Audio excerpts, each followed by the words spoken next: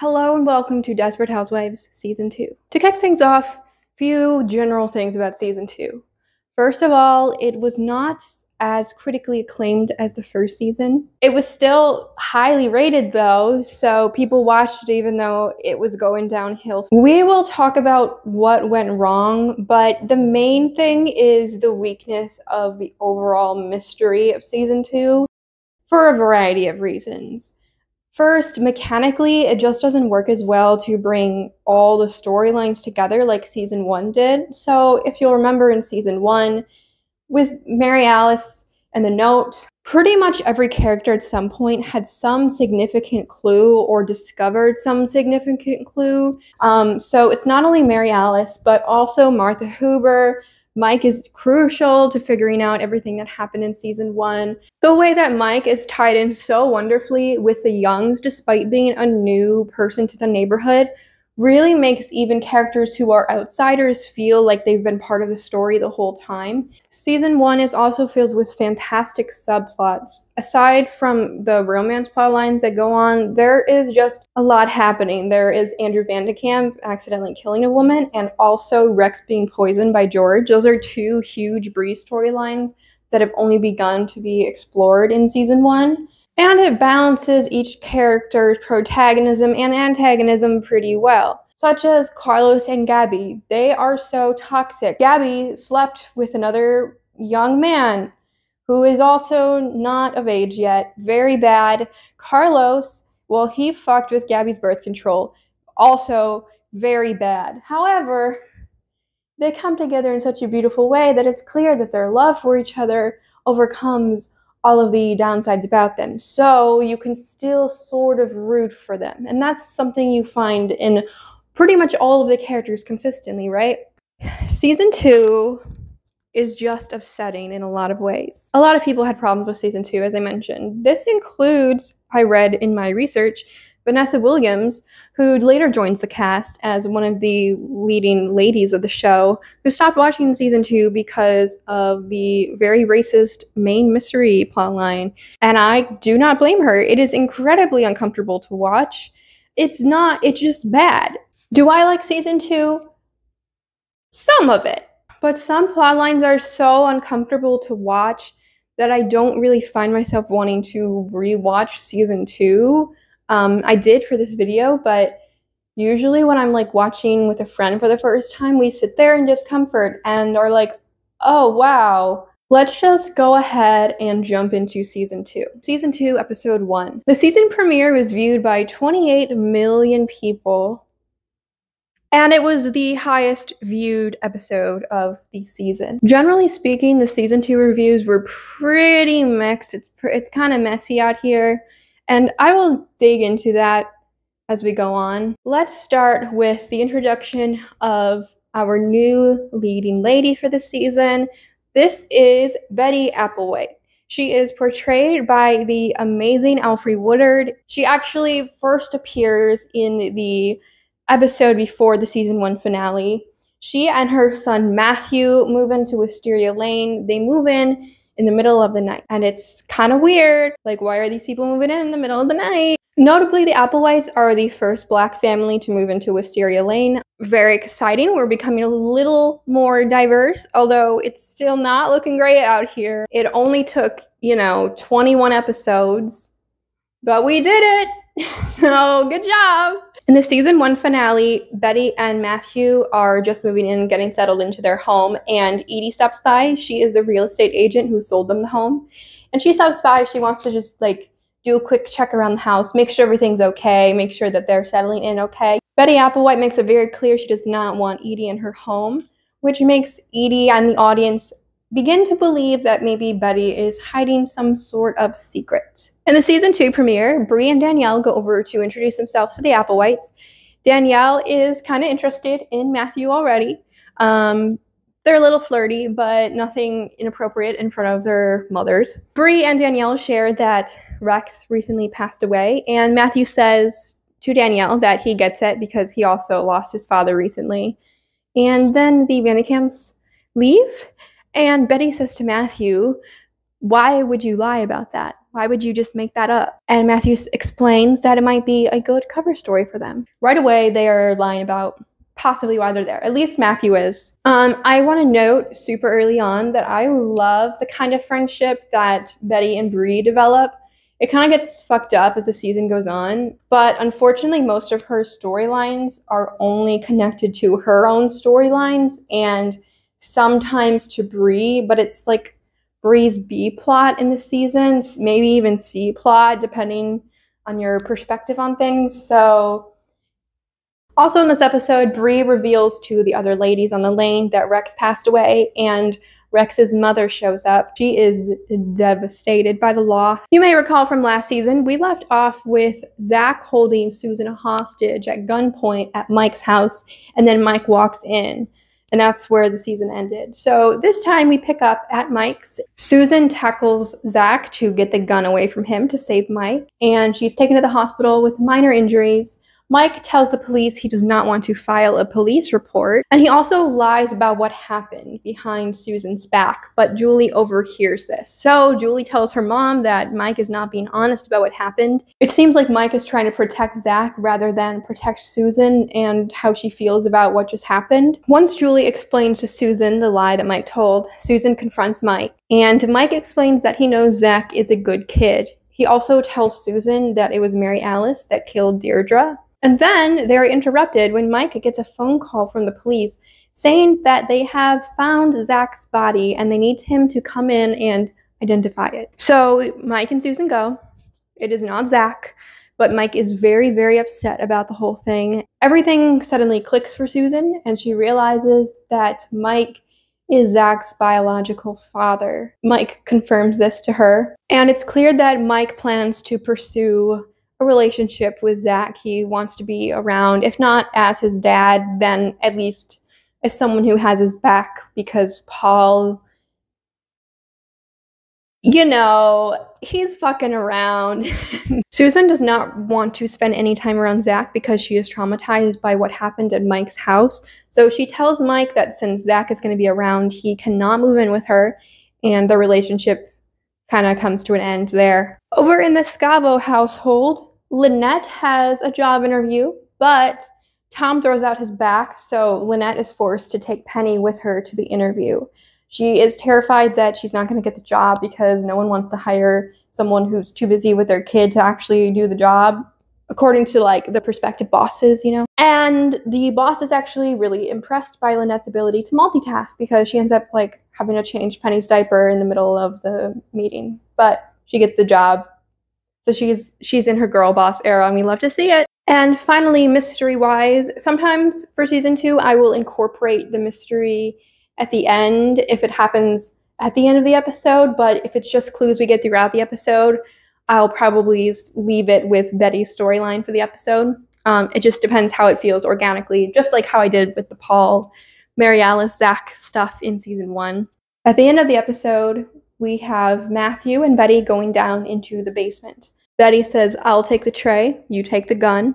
She brings a tray of food down into the basement and opens up a heavy locked door and goes inside to leave the food for someone who is being held captive. We don't see who this is, but we do see the hand of a black man who has been shackled to the wall.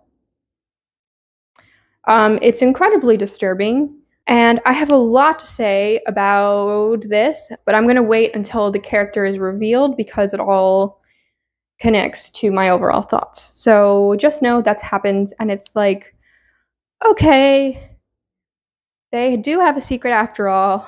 Cool.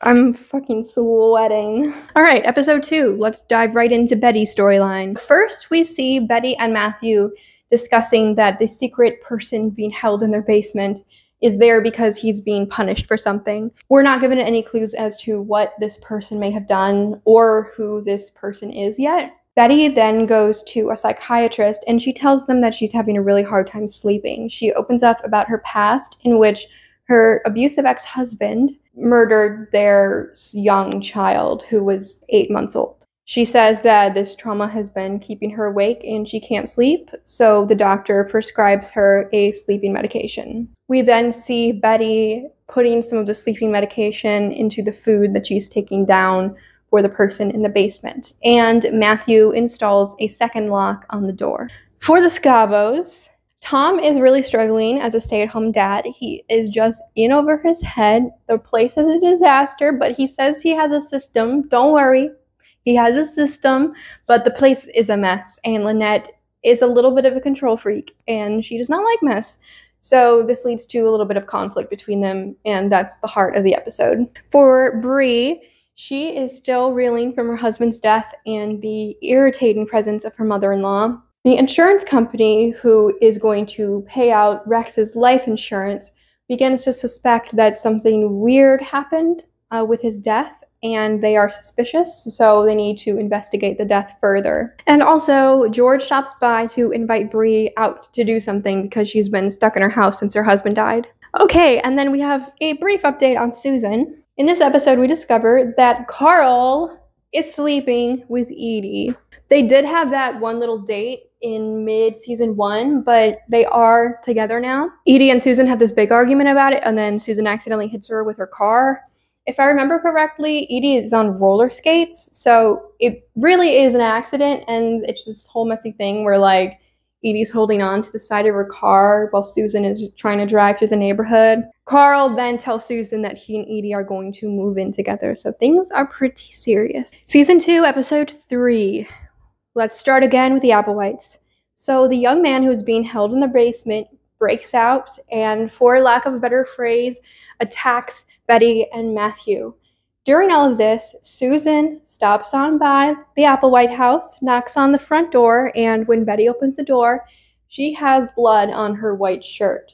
She explains that away when she gets a confused look from Susan, as it being cherry pie filling. Susan asks Betty if she will help her learn some piano for this talent show family thing that Julie is in with Edie the next week, right? One thing we do get to learn about Betty is that she used to be a concert pianist. That's kind of fun. That's cool. I'm glad she, has some sort of hobby besides her main mystery plot. They tried for 2 seconds to flesh her out. Susan also wonders if everything is okay because she's been hearing a weird pounding sound coming from the basement. And Betty says, oh yeah, it's just my son Matthew. He plays music really loud, and also he's working on fixing the dryer, and also she just has all these excuses for it. But what's weird to me about this moment is Susan can hear that banging from their basement, but can't hear the physical altercation happening on the main floor of their house while she is walking up the porch. Let's jump over to Bree now. So Bree finally asks her mother-in-law when she's leaving because she is sick of seeing her. At the cemetery where Bree goes to visit Rex's grave, she finds that his body has been exhumed. So she talks to the detective to find out why, and he refuses to give her any details of the case at all. I want to note here that ever since Rex's death, Bree has only been wearing black, which I love. It's such a great detail on her character from the costume team, so I just wanted to make sure I made a note of that. It becomes clear now to the Vandekamp kids that something suspicious happened with Rex's death, and Danielle begins to suspect that Bree is the one who killed Rex. And Andrew insists that it was not Bree because she's too gutless to have done something like that. Bree gets interviewed by detectives, and she has to do a polygraph test. And during the polygraph test, she is asked all kinds of basic things, and if she had anything to do with Rex's death, she says no. She passes that part of the polygraph, and then they ask her if she knows George Williams, and she says yes, and they end up asking her if she's in love with George Williams, and she says no, and then the test results indicate that she's lying. We then see George Williams taking the same polygraph test, and he is asked if he had anything to do with Rex's death. He says no, and we as the audience know this is a complete lie. He is the one who murdered Rex, but his polygraph results are clean, and Mary Alice has a wonderful voiceover line at this moment where she says, "You start by lying to yourself." George? What the fuck, man? Like, he just doesn't think he did anything wrong. There's a lot of really upsetting characters in the show who have, like, no moral compass or regret for awful things they've done. George is creepy as fuck. Like, out of all of the antagonists on the series, I would venture to say George is the scariest out of all of them. At least the ones that I can remember. In later seasons, 5, 6, 7, I don't recall those main storylines as much, so forgive me. But George, what the fuck, dude? Yeah. Okay, I need to talk about something else now. Gabby discovers that John is having an affair with another housewife. She confronts him because she's upset that he has moved on from her so quickly. There's this fantastic line that Gabby has. Oh my god, I can't believe I almost left my husband for someone who calls me Mrs. Solis. John has always only referred to her as Mrs. Solis. They will finish having sex and he will say, oh, that was great, Mrs. Solis. And when he proposed, he said, Mrs. Solis, will you marry me? It just really drives home how upsetting their whole thing is. Anyway, Gabby then apologizes to Carlos for the affair and for complicating things in their marriage so much. Finally, Lynette has started her new job. She's already had a few kind of scheduling logistical issues with her kids because Parker wants her to be there to bring him to his first day at his new school. A few other little things come up, and this is very upsetting to Nina, Lynette's boss. Lynette explains, like, I'm a mom, it's just how it is. Like, I don't have control over these things all the time that I still am obligated to follow through on. And Nina basically tells her, it was your decision to have a kid, so why is it my problem now? And, like, I get where both of them are coming from, you know? But, like, what? Girl, the problem here is not Lynette or Nina so much as work culture in America. But I don't think Desperate Housewives is ready to take on that kind of discussion. So we'll just say it's a mild conflict between the two women, and that's that. Season 2, episode 4. Bree invites George over for dinner, and George starts trying to talk Bree into sending Andrew to a rehabilitation camp again. They're at Andrew's swim meet, and George tries to kiss Bree, and she does not want to kiss him, and he basically, like, forces his lips on her. It's really not pleasant, and Andrew beats him up. And I gotta say, in this one situation, I don't think Andrew did anything so bad. I would have also liked to beat up George Williams. In the Scavo household, Parker is struggling with his mother being gone and this new change in their household dynamic. He has an imaginary friend named Mrs. Mulberry. Lynette does not want to entertain it at first, but then she kind of has to entertain it. Mrs. Mulberry ends up getting hit by a garbage truck. And Tom's like, oh, well, maybe we can help her. And Lynette's like, no, Tom, she's gone. And Parker is devastated. She has a meltdown later where she thinks she's a terrible mom because her son's imaginary friend died because of her. It's a wonderful Lynette scene and Lynette and Tom scene. Out of all of season 2, this is in my top 5 Lynette scenes. I love it. Honestly, the whole series, this is a top 5 Lynette scene. As you'll recall, it was thought that Zach was dead. That's because he is missing. He, like, ran off after the whole altercation at Mike's house. He's still missing. So Edie knows now that Zach is Mike's son and that Susan is helping Mike look for Zach. Susan finds Zach and he tells her that Paul is alive. Mike did not kill Paul. Everything is okay. He starts talking about Julie again and showing interest in seeing and speaking to Julie, which Susan does not want, especially after what happened at Mike's house. So she gives him some money to go to Utah, and that's where he seems to want to go. Susan does it so he will leave Julie alone. But unfortunately, this also means giving him money to get out of Mike's life. Season 2, episode 5. Betty and Matthew are watching the news, and there is a news story about a murder of a young woman in Chicago named Melanie Foster. On the news, they announced that they have made an arrest in the case of her assault and murder, and Betty and Matthew say they're in the clear now. Betty then proceeds to write and send a letter to the Chicago Police Department stating that they have the wrong guy. Finally learn the identity of the young man being held in the basement. His name is Caleb, and he is Matthew's brother and Betty's other son.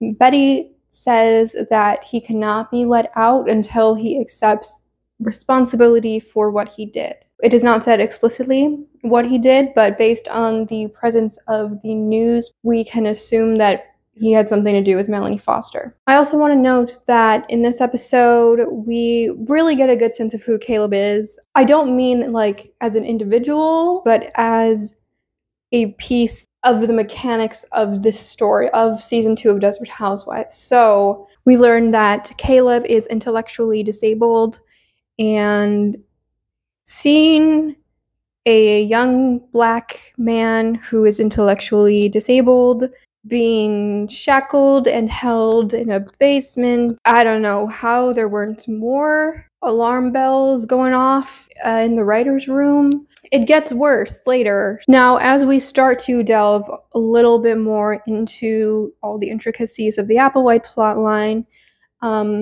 a few things are important to know. First of all, in my research, I read that there were 2 white women who were offered the role and in talks to play the role of Betty Applewhite before it went to Alfre Woodard. So it's not necessarily that the writers sat down and decided that they were going to give us all of these visual images and upsetting storylines the first time they had a black family move on to Wisteria Lane.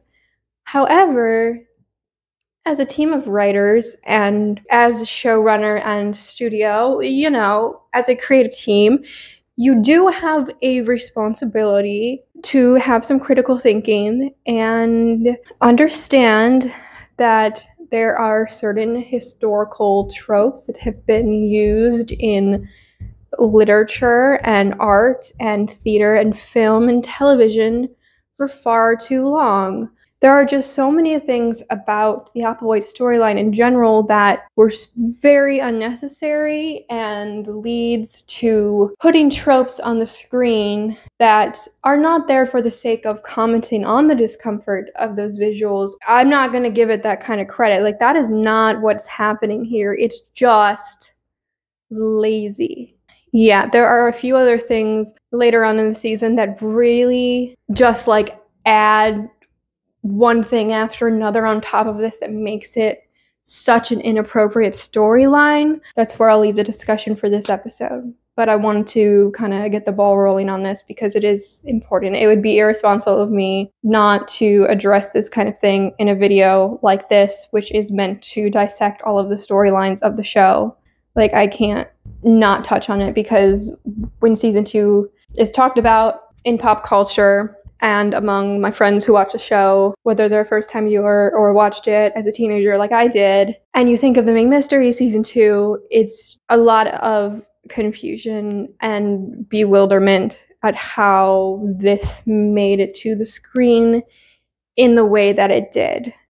Let's talk about Bree now. So Andrew is sent back to Camp Hennessy for a refresher course following beating up George.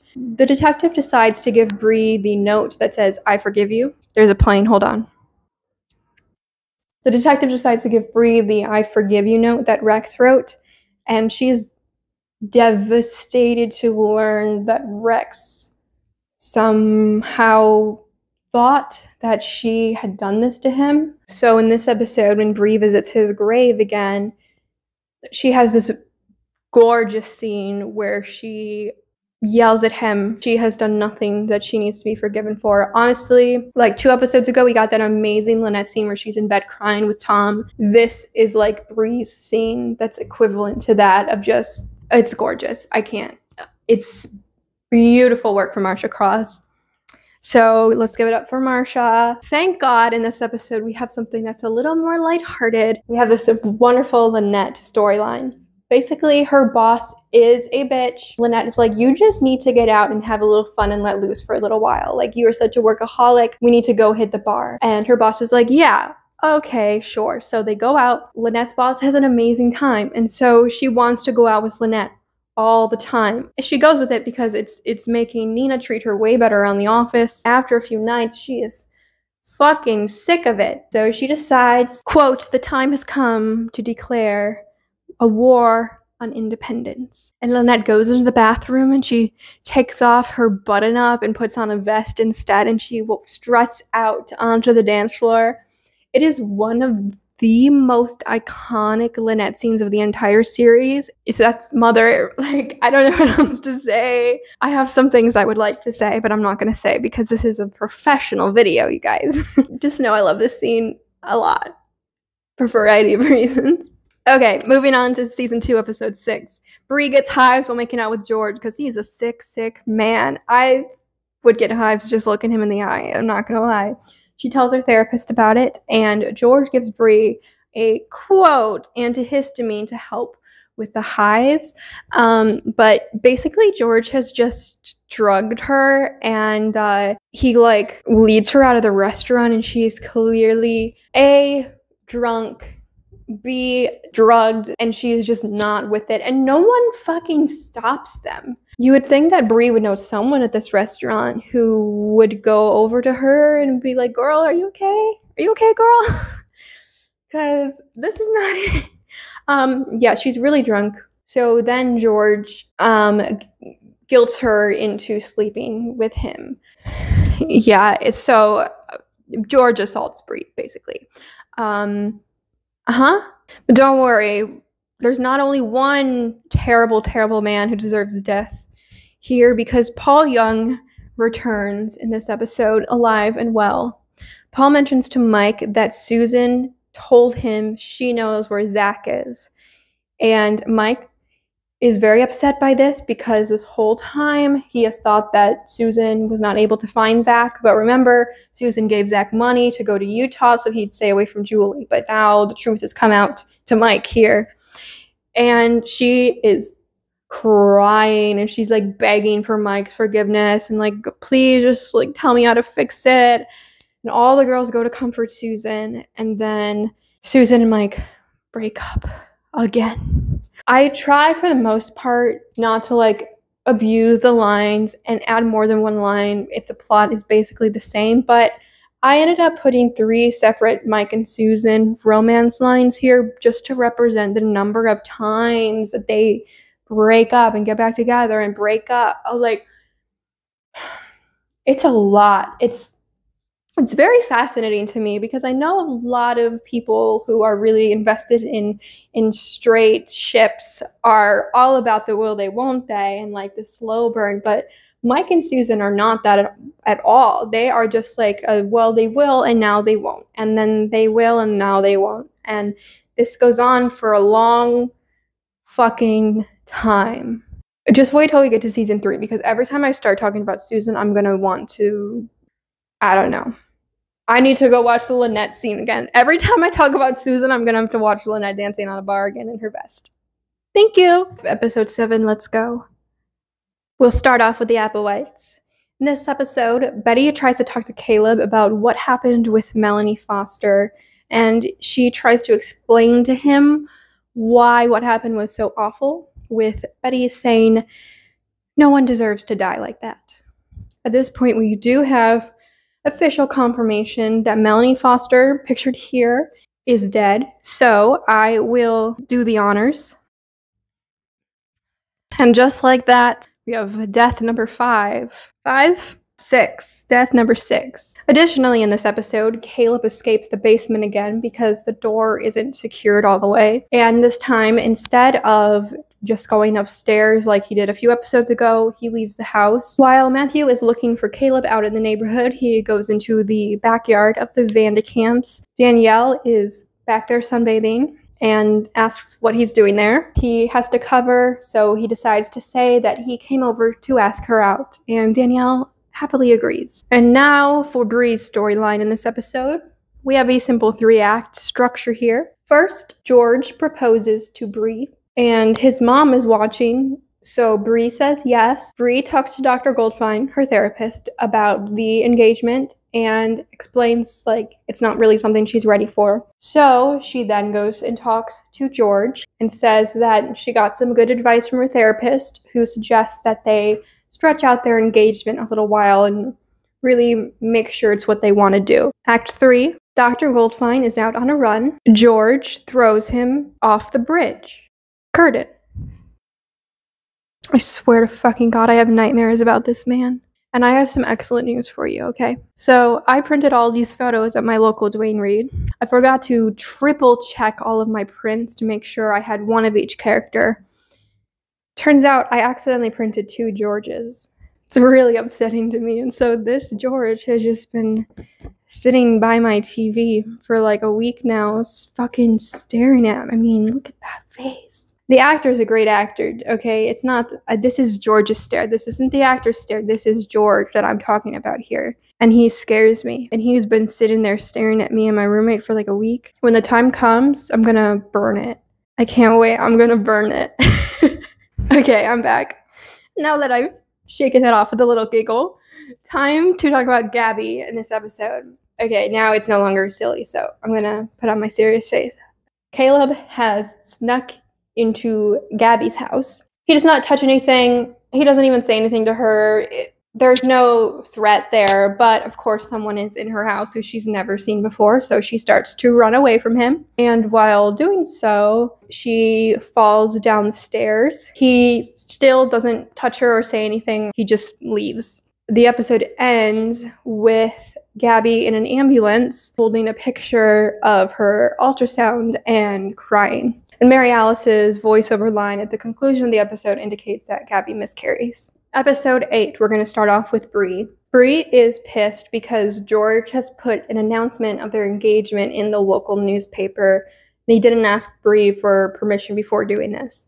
She really did not want anyone to know about their engagement, let alone, like, the general public. I mean, her friends don't even know that she's engaged. She doesn't want to be engaged. A woman who saw the announcement in the newspaper stops by Bree's house to warn her. She tells her that she was also engaged to George at one point and that he was incredibly abusive to her. Bree says that she doesn't believe her and she throws her out. But as soon as that door is closed and she's alone, Bree is clearly very nervous about what she's gotten herself into. Bree decides to tell George about the visit, and George insists that the woman is just crazy.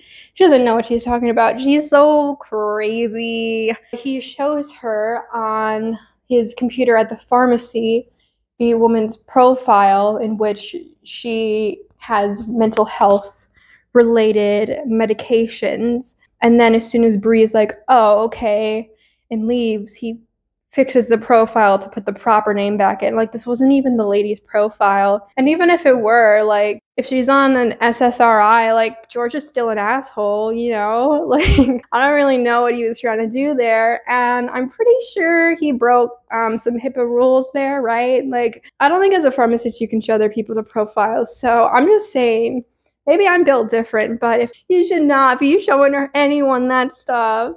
But that's like the least of the fucked up stuff George does. So while at this dinner thing, Bree dances with another man so she can get away from George.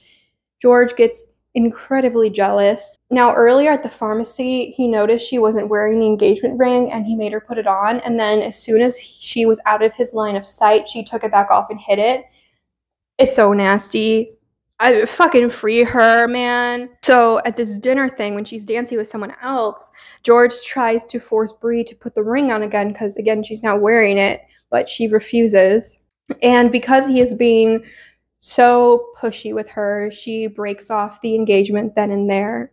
Gabby has a pretty nice episode. So she is recovering from her miscarriage, and it's more mentally taxing on her than she thought it would be, because, I mean, she didn't want to have a baby, period. And when she got pregnant, she was not happy about it, of course. So now she is surprised that she is feeling grief and she's really not doing all that well. And then a man shows up at her house and drives her out, and he claims to be a friend of Carlos from prison. Then she like gets in the car with him and the doors are like locked. She can't open them from the inside. Like, something's gone wrong and she's starting to panic, but it turns out he just wants to take her to the park to release a balloon for the child that she lost. It's pretty beautiful. Eva Longoria is absolutely capable of handling a really wide range of these Gabby storylines, and it's really nice that starting in season 2, we get to see her be a little bit more fleshed out. There's a few scenes in season 2 that, in my opinion, are the most depth we ever get from Gabby, at least in the first half of the series. I haven't watched seasons 5 through 8 again yet, so I don't want to speak on any of that, but for the first half of the series, there's some beautiful Gabby stuff in season 2. We also start this Susan storyline this episode. It's not super important, so like I didn't even put it on the wall, but I just want to mention it so that Susan is mentioned more than her struggles with Mike, because trust me, Susan finds so many plot lines to be annoying in. This time, she finds out that her mother has been lying to her about who her father is. Susan never knew her father. And that her real father was married when she got pregnant and also her mother's boss. So Susan sets out on this journey to find him and try and have some sort of relationship with him. And finally, at the end of the episode, Mike finds Caleb wandering around the neighborhood, and he recognizes him from Gabby's description in the police sketch. So Gabby is able to confirm that yes, that is the man who broke into her house, and he is arrested. He's arrested, he's hauled into a police car, and the Applewhites stand there on their porch, like with all the other neighbors, all, staring at the situation happening, and they just do nothing. Like, they pretend they don't know him, although Betty does, like, shush him at one point, which is like, girl, if you're trying to, like, lay low. Season 2, episode 9. George shows up at Bree's asking for forgiveness. He has a radio over his head, and he starts singing to her. I literally am, like, developing a migraine just talking about George this much. Bree goes upstairs and grabs a rifle and shoots at him. Like, so true of her, honestly. Bree also visits Dr. Goldfine. He's recovering in the hospital from being thrown off the bridge. And he tells her that the man who pushed him has a blue bike.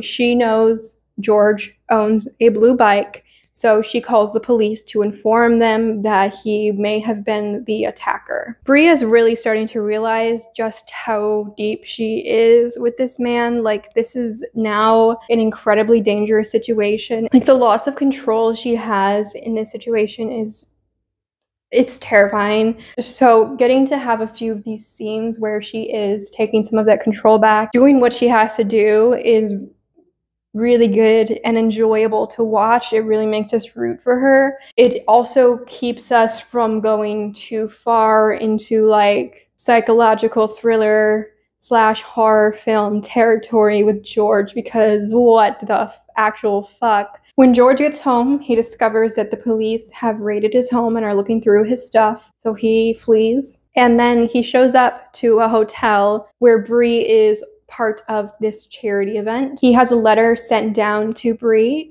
basically inviting her upstairs. After Bree reads it and she's trying to decide what to do, she gets a phone call from the police saying George was responsible for Rex's death. I don't know, Marsha Cross is really killing it this season. There's a lot of things falling apart this season, but I'll tell you, Marsha Cross is still putting in the damn work, okay? She is showing up. She is doing her job. And I would like to note that she wears this white dress to the charity event, and it is the first time she wears anything other than black after Rex's death. Once again, costume team, wow. Bree goes upstairs in the hotel to see him, and he has taken a bunch of pills. He thinks Bree just blames him for Dr. Goldfine. He doesn't realize that Bree knows about Rex too. So he plans to manipulate her into forgiving him, and he's hoping to use the fact that he took all these pills and needs help now and is, like, having a crisis to get her back on his side. He desperately wants Bree to save him in this moment. But Bree just sits down. She does not call an ambulance. She does not call for help, and she watches him die. Oh, he died? Oh, you know what it's time for now? I've returned with my 89-cent plate from Target. Y'all know the ones that scratch really good, but they're classics to me. Okay, we're gonna need a little more fire. There's a smoke alarm right above me. Maybe we'll cut it instead. Because I don't really want to bug my neighbors.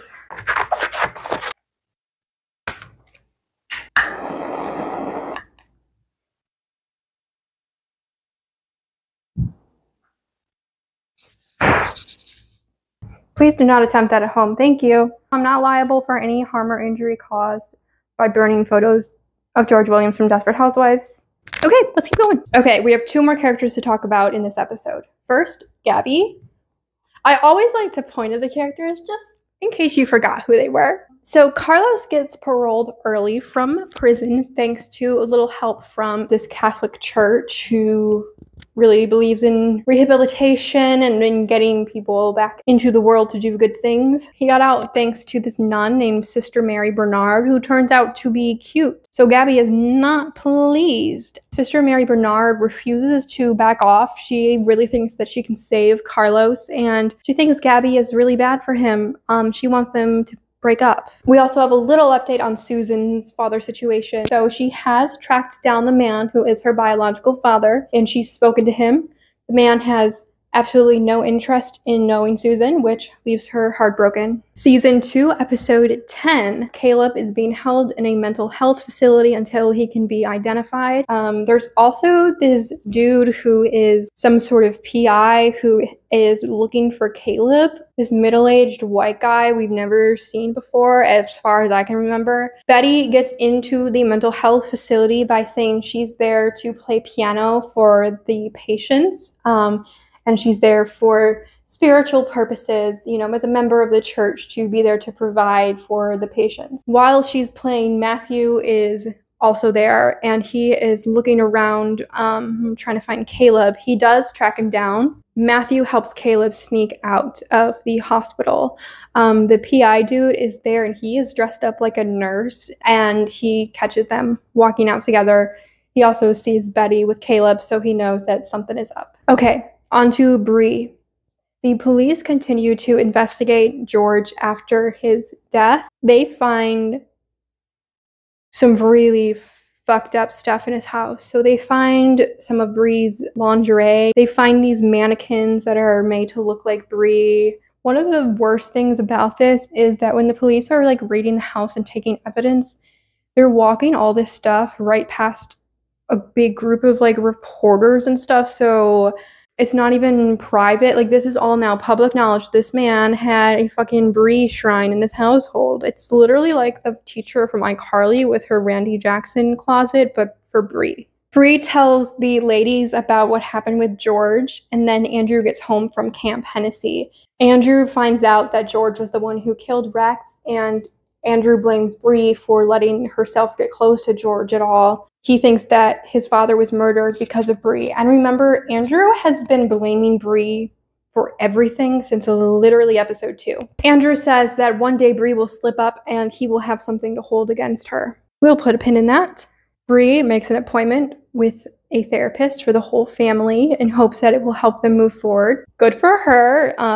Andrew is still pissed, so Bree ends up telling Andrew that she was there when Rex killed himself. Okay, I want to point a little thing out on the wall real quick. So I gave Bree and George a red line for murder. Bree did not murder George, but I decided to put red there because technically she could have intervened if she'd wanted to. I don't think she should have, but I think as far as Bree's like moral compass goes, it's like her fault he's dead. And because she does tell Andrew that she was there when he died as a way to kind of show that she took power back, I wanted to denote the importance of that particular event in the plot by using a red line, because red lines are not very common, as you can see, and there's not really any other line that fit. Like, there's no complicit in death color. I don't have that. I only have 8 colors, so I hope you will all forgive me for making that judgment call. Okay, a few things with Gabby this episode. Gabby and Carlos are fighting more and more because Carlos is spending a bunch of time with Sister Mary Bernard, doing charity work and stuff. Gabby desperately wants to get rid of Sister Mary Bernard, so she finds out the church is hoping to take a mission trip to Botswana. She gives them $8,000 to fund the trip, and then Carlos tells Gabby that he will be going with Sister Mary Bernard to Botswana. However, he can't go because Gabby sabotages the pre-travel vaccines. She doesn't tell the doctor that he has an egg allergy, so he has this really severe allergic reaction and can't go on the trip. This episode, Zach comes back. He and Paul hug, they reunite. It's actually a very sweet moment between the two of them. I have very complex feelings towards the Young family, particularly Paul. Zach is just kind of caught up in the middle of all this stuff and like, you just need some help. But this kind of represents the end of this season 2A plot between Zach and Paul. And finally in this episode, we have one update on Susan, and it brings us one of the most iconic Susan episodes of the entire series, if I do say so myself. Susan's biological father is still married. When she tells him that he's her father, he has a heart attack. She is the one who calls and gets him to the hospital. She visits him in the hospital.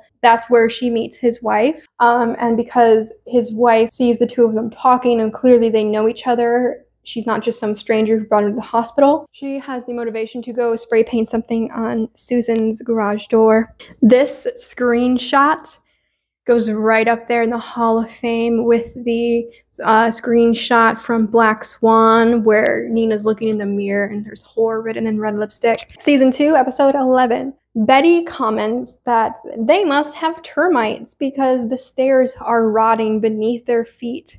The stairs down to the basement, that is. Remember the PI guy from the hospital?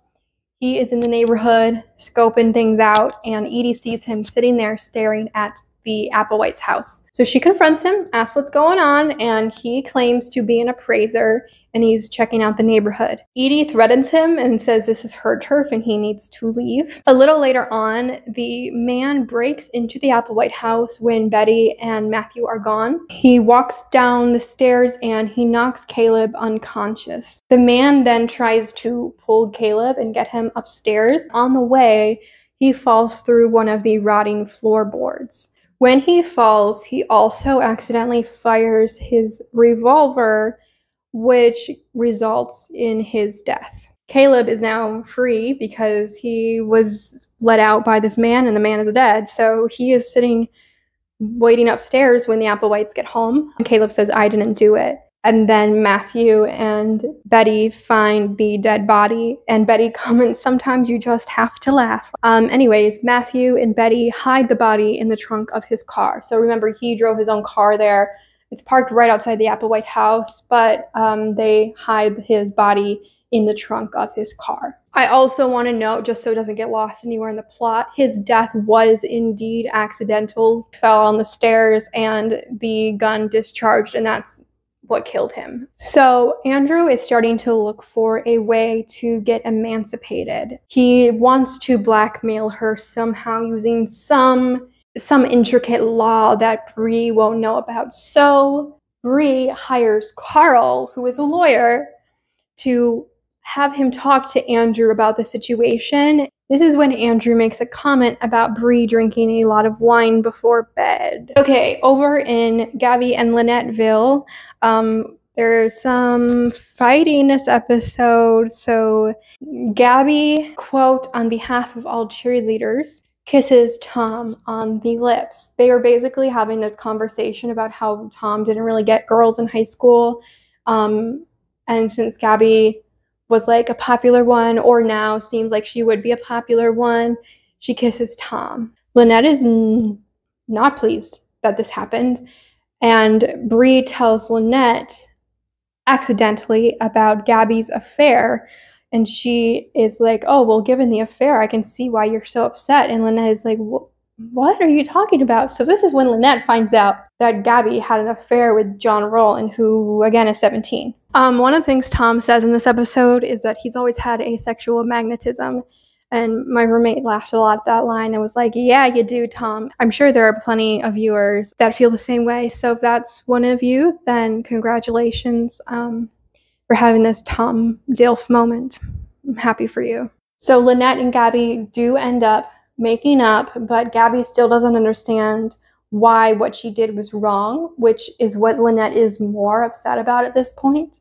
So Lynette then kisses Carlos to show Gabby exactly what she means by this jealousy. And that makes Gabby understand. And then Carlos stops by Lynette's and basically shoots his shot with her. It probably goes without saying, but Lynette turns him down. We have a few things with Mike and Paul. So they get into a fight because Mike is hanging out so much with Zach and Paul wants him to stay away from his son. They are fighting like crazy. It's a physical altercation. So Susan is in her car, and because of their fight, she swerves and she hits the car outside the Applewhite's house. So the trunk pops open, and the whole street discovers there is a dead body in the trunk. Edie says that she begins to suspect something weird is going on with the Applewhites.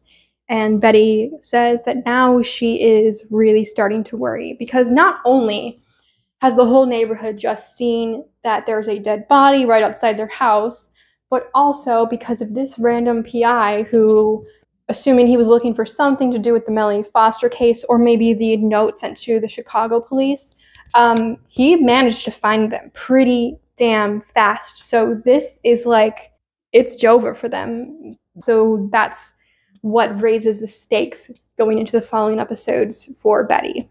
In the ending montage of this episode, we see Edie and Carl sleeping together. I just wanted to throw that out there to remind us they are a thing. And finally, for Susan, Zach stops by and tells Susan and Julie that he's really sorry for all of the harm that he caused them, and he says that he won't bother them anymore. Susan then gives Mike his blessing to hang out with Zach. This is what I want to know. Why does Mike need Susan's blessing to hang out with Zach? They are broken up right now. Girl, who do you think you are? She was friends with Mary Alice for a pretty long time before Mary Alice passed. So, I mean, she knows Zach well. This is her best friend's son. The whole Susan, Mike arguing about Zach thing for the whole first half of season 2. Like 3 episodes in, it gets so old so fast, and that's pretty much what happens with most Susan storylines, is they just go on for way too long.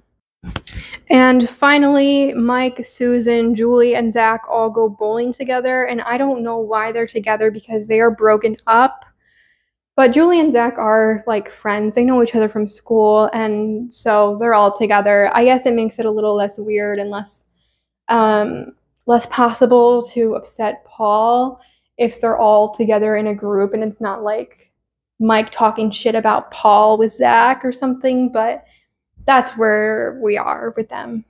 Season 2, episode 12.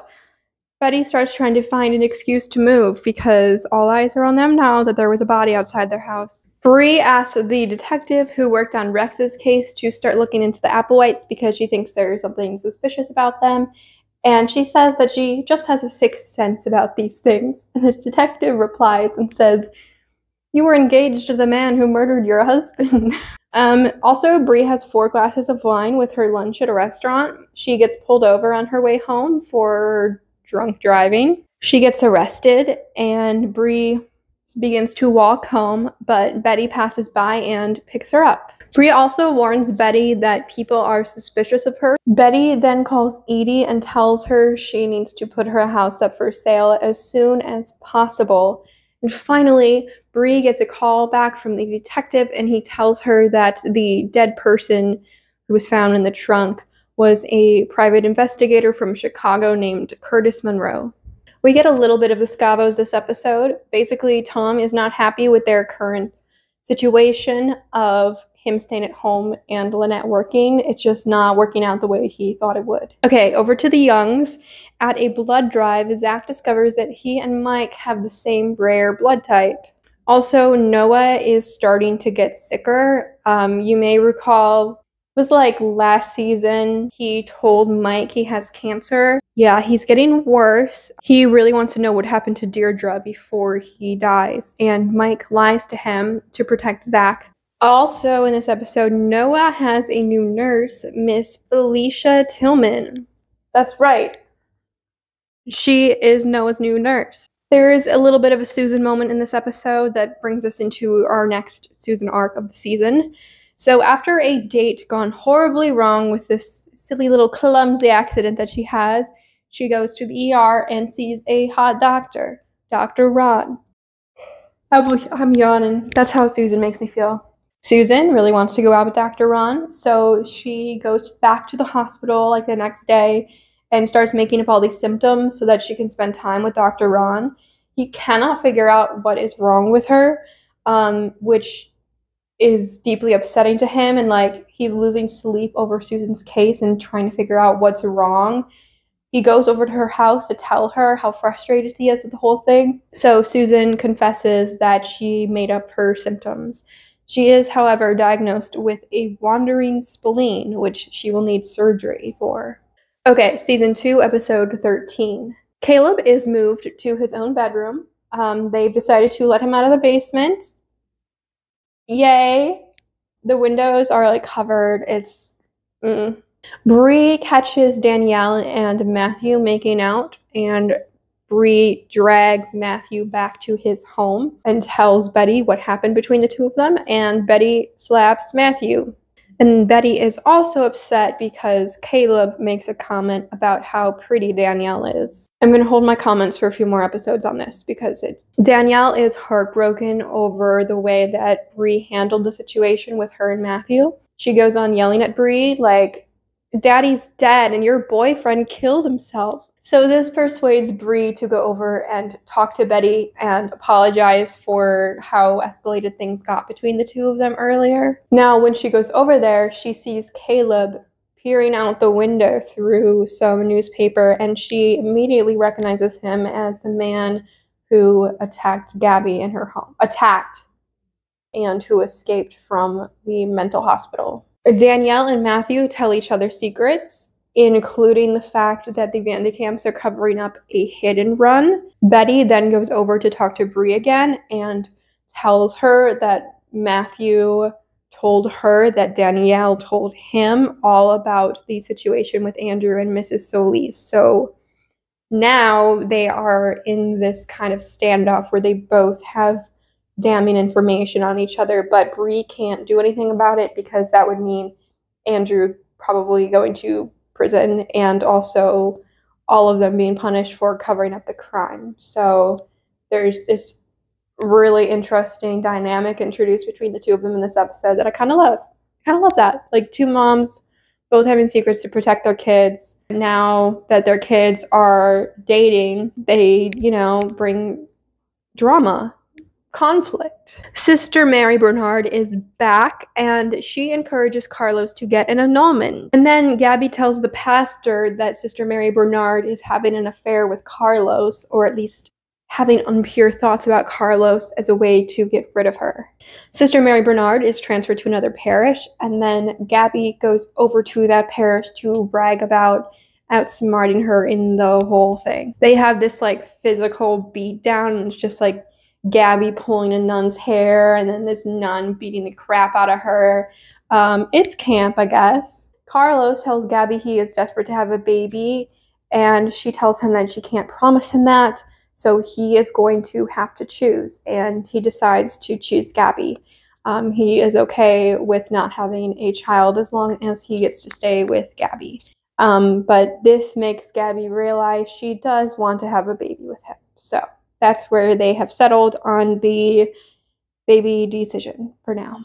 Continuing off of the plot line with the Scavos from last episode, with Tom not being happy with their arrangement, Tom helps Lynette brainstorm ideas for a project at work. It goes really well. They're really collaborative together. They are just really on the same page and complement each other's work styles really well. So Tom has a job interview with Lynette and Lynette's boss, not Nina, but the other boss. It goes really well.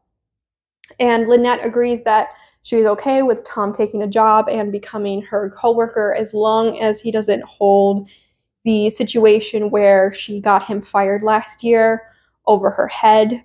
And he agrees, so they start working together. And finally, Susan has to go through with her surgery. Dr. Ron has never done a spleen removal before, though, so she doesn't want him on the case. Episode 14. So Bree is a very trustworthy neighbor, right? So everyone gives Bree their spare keys so that she can be the one to house sit for them when they go out of town. And this means she has a working key for the Applewhite house. So one day when Betty and Matthew are gone, she goes into the Applewhite house to talk to Caleb. Caleb shows Bree his old room in the basement, and he tells her that he was locked down there for a while because he hurt a girl. Caleb ends up telling Betty about Bree's visit, and so Betty goes to confront Bree about the whole thing. Bree tells Betty that Caleb told her about Melanie, so Betty finally reveals some more information. And this is the first time that we as an audience get more information about what allegedly happened that night. Betty reveals that Melanie was a girl that Matthew dated. One night after they had a fight, Caleb convinced Melanie to meet him at the local lumber yard. Caleb told Melanie he was in love with her and that if he was her boyfriend, he would never break up with her. And then Melanie laughed in his face. He tried to kiss her. He got angry and hurt her, and there was an axe laying on the ground nearby. And Betty says, yes, my Caleb killed Melanie. The consistent use of a Black man who is intellectually disabled as a sexual threat to women is upsetting, and this continues pretty much through the end of the season. It just gets worse. It's just all of these really harmful tropes piled onto each other. Like, this is some shit out of like the original 1930s Nancy Drew novels, which are just... Okay, let's move on. Don't worry, you guys. There is not just one spoonful of racism this episode, but we begin to get the second big dosage of it for the season. Jane Lynch is hosting a dinner party, and the FBI break in, and she is arrested for involuntary servitude because it turns out she was holding this young Chinese woman named Xiao Ming captive and making her work for her. Xiao Ming is then introduced to the Solis family by the pastor who Carlos has been working with. And Carlos has offered their guest room to her so she can stay while the church arranges for her to go back to China. While Gabby is out for the day, Xiao Ming mends and cooks and, takes care of the house, which really impresses Gabby, and she decides she would like to hire Xiao Ming to be their maid. Okay, so we do have a few fun things this episode, thank the good Lord. Tom is getting along really great with the boss of the marketing firm, but it's like giving frat boy behavior. They're making all these bets. At one point, like, Tom is drinking toilet water because the guys dared him to. It's a mess. So Lynette wants to put a stop to it. Their boss and Tom agree that they will knock off all their bets and their shenanigans if Lynette will eat a pound of raw bacon, which they have on hand because they are working on a campaign for a bacon company. So Lynette eats a pound of raw bacon. All right, we have more going on. Felicia gives Noah a note in his mailbox telling him that he has a grandchild. So Noah makes a call, and he thinks Mike might be holding out on him. So then a man shows up and tells Mike that Noah wants to talk to him about Zach. And Mike tells Noah about Zach finally, and he says that Deirdre gave him up voluntarily. Okay, and one last plot this episode. Susan. Remember how I said we were entering her second arc? Well, here it is. Susan finds out she no longer has health insurance because of an issue with her agent that happened earlier in the season. So she goes to Carl to talk about who she can sue for the money. Very American. Is like, you don't have health insurance, you have no money, but maybe I can sue someone. Edie suggests that she gets married to someone with really good health insurance.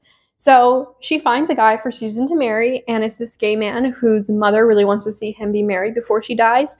So he is planning to go through with it and marry Susan the next day, so she can have her health insurance and he can make his mom happy.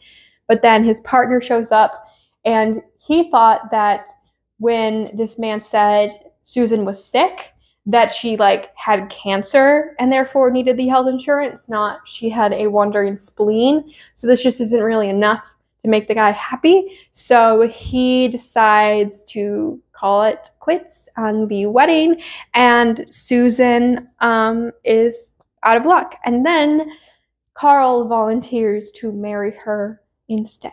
All right, season 2, episode 15. Bree passes out drunk on the lawn. Her drinking situation is getting worse and worse. She tells Andrew and Danielle that the reason she got so drunk was because she took antihistamines for her allergies and it just didn't interact well, but usually she would never get that drunk. And so she's like, I'll stop taking the antihistamines. And Andrew has this line that's like, wait, so you're gonna give up your antihistamines because you can't give up alcohol? This goes hand in hand with Lynette's plot for the episode. So basically, Tom asks Mrs. McCluskey, we haven't talked about her in a while, but she's still here, my darling girl. Tom asks Mrs. McCluskey if she will watch the kids, and Lynette thinks she is too old to be responsible enough to watch the kids, so she leaves them with Bree instead. Now, Bree is hungover, and also she decides to have a little glass of wine while she is babysitting the boys and Penny. She falls asleep, presumably passed out drunk, and the boys and Penny walk out of the house, and a salon ends up calling Lynette and Tom and saying that their kids are there, so they go and rescue them and go home, and Bree tells her that she doesn't know what happened. The kids just were gone in, 2 seconds. She turned around and they were just gone. And then Mrs. McCluskey tells Lynette that when Bree came over to McCluskey's looking for the kids, she smelled wine on her breath. And she tells her that she found her passed out on the lawn. So Lynette goes to talk to Bree to ask if she has some kind of drinking problem. Bree insists that she does not. But then Lynette finds just how many empty bottles are in Bree's recycling that week. So she takes them and lines them all up on her porch with a note that says, still think you don't have a problem. And the voiceover of Mary Alice's that plays over this moment is, a loving friend has just done us an enormous favor. So Bree comes to terms with the fact that she does have a drinking problem. All right, so we have a interesting Gabby Carlos plot this episode. Gabby's mom comes into town. Gabby learns that because of the miscarriage, she cannot carry a baby, and Carlos doesn't want to adopt. So Gabby brings up maybe surrogacy. Her mom offers to carry the child for them, but Gabby kicks her out. She does not want anything to do with her mother. Gabby then tells Carlos that her mother only wanted to carry the baby because she wanted a place to stay and she wanted some money from them. We also learn here that there is something about Gabby's stepfather that Gabby has not told her mother, and Carlos asks why she hasn't told her about it. There is a beautiful scene from Eva Longoria here, like one of her best scenes in the series. She is really killing it this season. She is crying about her stepfather and how her mother wouldn't have believed her if she knew. So we learn here that when Gabby was a teenager, she was sexually assaulted by her stepfather. Carlos goes to Gabby's mom and tells her that in order for the two of them to start getting along again, she and Gabby needs to patch things up. He also tells her about what happened with Gabby and her stepfather, and Gabby's mom says that she is well aware of what happened, and she tells Carlos that Gabby, quote, seduced him. Carlos immediately goes home, and he basically tells Gabby that she's right, her mother is not an option for surrogacy, and they decide they should look into adoption. I'm glad that Carlos did the right thing and decided not to try and fix the relationship up anymore, because obviously they are not in a place to repair what they have. Okay, Zach is interested in learning more about his biological parents, and Paul says that he only met his biological mother once, so he really doesn't have any more information for him. And then another PI tells Noah about Deirdre and the trunk and how Deirdre dies, including the fact that the Youngs killed her. Noah now knows that Zach is his grandson, and he implies very strongly that he wants Paul to be murdered. And Felicia Tillman looks very pleased about this when she overhears. All right, almost to the end of this one, Edie finds a ring and a prenup in Carl's briefcase, and she assumes that he is going to propose to her. But after a disastrous Valentine's Day dinner where she was waiting for him to pop the question the whole time, Susan finally tells her that Carl is going to marry her in order for her to get the health insurance. Susan also tells Carl that Edie thought he was going to propose to her, so Carl begins to wonder if maybe he should. Susan and Carl sign the prenup, and they go ahead and get married again. Pretty crazy stuff. Season 2, episode 16. Bree and Andrew are button heads again. So Andrew tells Bree that he decided he really wants a car. Remember, he used to have a car, and then he hit Juanita Solis, but now he no longer has a car. She tells him that she can't trust him with his trust fund until he is 21. He will not see any of that money until he is 21. He calls her a mean old drunk, and she slaps him. Now, that slap, unfortunately, is the slip up that Andrew has been waiting several episodes. Andrew tells Justin, his boyfriend, to punch him so that it leaves a dark bruise and he has more evidence of Bree's physical abuse against him. And then Andrew hires a lawyer because he wants to be emancipated. Now, when he is emancipated, this means that he will have control over his trust fund. Bree decides that in order to maintain custody of her son Andrew, she will quit drinking. It's also important to note, Andrew will be 18 in just a few months. Even though he can't get his trust fund until he's 21, unless he gets emancipated, there's like only a few months left with him really living with her. Like, things are just getting bad. Bree tells Andrew that it's her job to teach him, and her job is not done yet. He is not the man that she knows he can be. She also says that the opposite of love is not hate, it's indifference. So as long as he hates her, at least he still cares. Gabby and Carlos begin the adoption process, and they go to a local adoption agency, but unfortunately, Helen Rowland, John's mom, works there. This is probably absolute worst case scenario for them. So she brings up the fact that Gabby statutorily raped her son, and also that Carlos went to prison for international slave labor. Helen also tells Carlos and Gabby that she has already called every adoption agency anywhere nearby, so their chances are pretty much screwed. And this means that Carlos and Gabby's last option is to go through a pretty sketchy process with this man. They're paying a lot of money to help them find a child. Tom and Lynette have a fight about how she is the boss everywhere. She is higher up than him at work and at home, and she's a control freak, and she never lets him breathe. And she basically tells him, like, I'm sorry you feel that way, but you cannot put that on me. That's on you. So Tom says he will step up, and then the next day they fuck in the elevator at work. That is television. Paul is taken to the police department for some questioning, and he gets beat up in a van.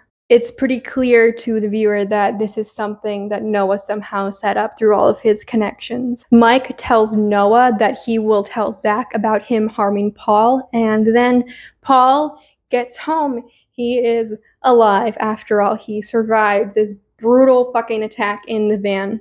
Zach tells Mike that he is willing to meet Noah if it means that he will leave them alone.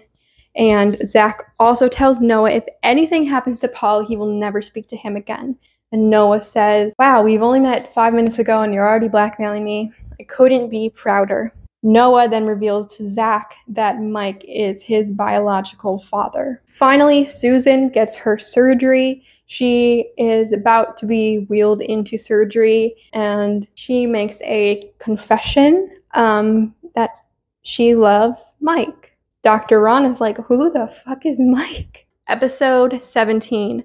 Matthew tells Betty that he feels it's time to put Caleb into a permanent home for his care because taking care of him and also trying to hide all this evidence has just become too much. Danielle gets home and she finds Caleb in her bedroom waiting to wish her a happy birthday. Bree begins going to AA meetings and she meets a man named Peter. Andrew's emancipation case is continuing to build, and he tells Bree he is starting to remember some sexual abuse as well, which is very clearly indicated by the way it's presented in the show. that is a lie Andrew is making up. Bree falls asleep in a department store. She gets locked inside and she can't find a way out, so she ends up calling Peter to ask for his help at like 2 a.m. He's a sweet, charming guy. We love Peter in this household. But yeah, Peter and Bree have sort of formed a friendship now. Gabby and Carlos meet a potential birth mom. She works at a strip club and she says she doesn't know who the father is.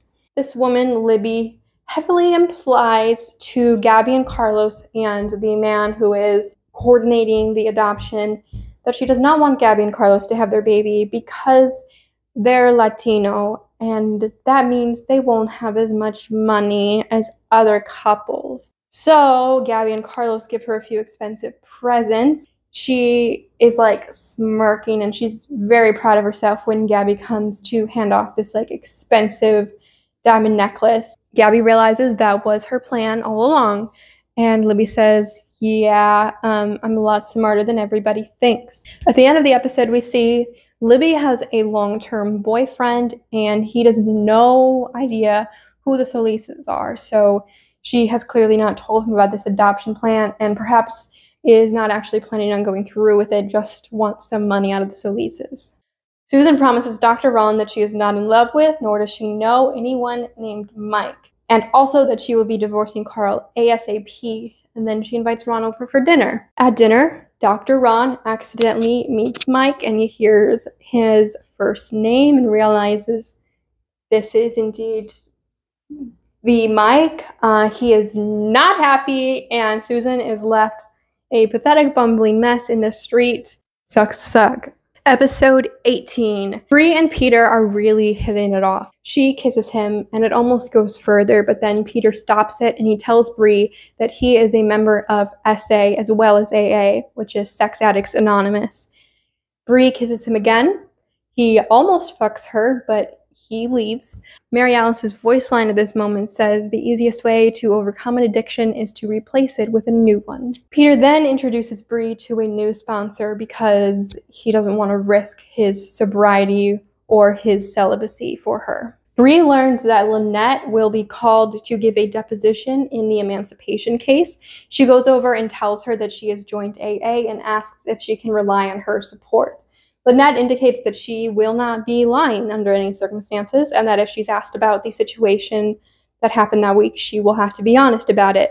Andrew's lawyer then pays Lynette a visit and shows her a picture of Andrew's bruise, which was given to him by Justin, but who the lawyer and who Lynette now thinks is from Bree. Lynette is very surprised to see it, but, you know, there's a picture, so there's some evidence of it. Lynette then talks to Andrew a little bit before the deposition because she has begun to suspect that he may be in it for the money, like Bree suggested, after all. She is working on a campaign for a car company, so she has this really fancy car in her driveway, and Andrew is walking by and checks it out. They talk a little bit about the deposition and also the car, and Andrew asks if he can get a discount on one of these from her. So this interaction is all Lynette needs to know that Andrew really does have ulterior motives.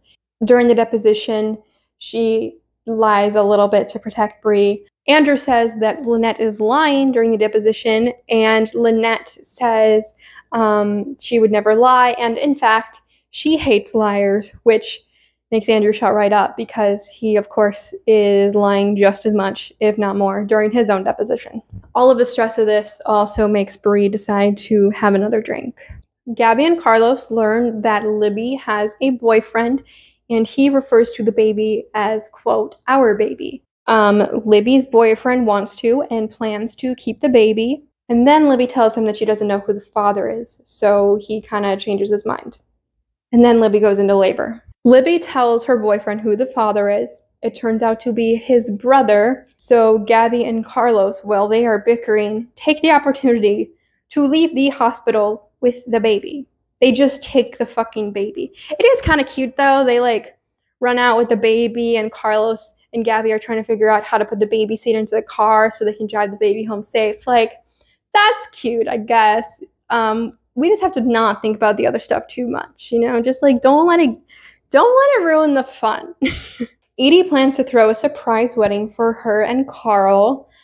But then Susan and Carl ruin the surprise and tell Edie about their marriage. So to make things up to her, Edie tells Carl to pay for their full wedding when they have one, and also says that Susan will have to help with the planning and the execution of all of it, including being a bartender during her engagement party, which we see in the same episode. During the engagement party, Julie and Susan find an old photo of Carl and Susan stuck into one of Carl's books that he has held on to for all this time, and Susan confronts him about it, and then Carl kisses her.